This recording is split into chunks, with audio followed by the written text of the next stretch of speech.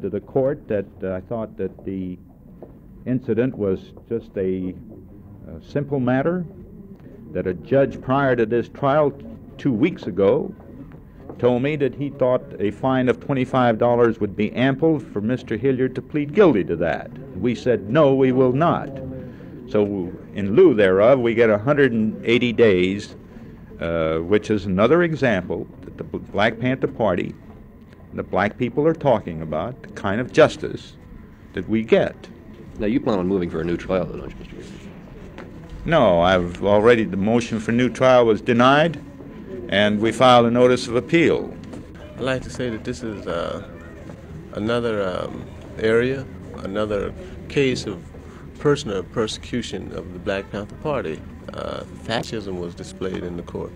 So it's obvious that the courtrooms are not symbols of justice, they're railroad stations.